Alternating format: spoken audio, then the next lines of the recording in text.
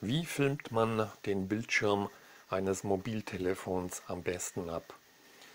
Bei mir ist die Erfahrung die, dass es mit der Kamera immer ein bisschen schwierig ist, und deshalb habe ich mir dann hier diesen DU-Recorder, die App aufgespielt. Die macht das recht vernünftig, hat auch im Google Play Store die beste Bewertung.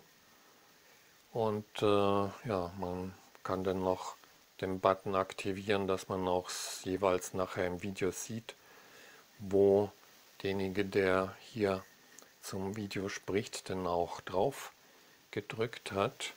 Also es ist eine kostenlose App, man sieht sie hier, DU-Recorder.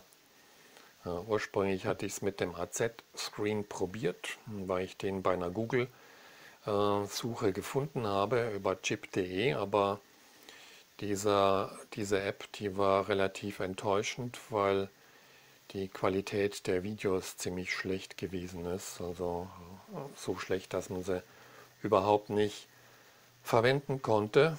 Und mit so einer App, da kann man halt richtig einfach den Bildschirm abfilmen, um den Ton dann noch zu verbessern. Aber der Unterschied jetzt zwischen hier Headset und ohne Headset, der ist nicht so wahnsinnig groß, aber über das Headset ist der Ton für das Video dann schon viel besser. Das muss man auf jeden Fall sagen. Ja, und das war's mit dem Tipp für dieses Video und bis zum nächsten Mal.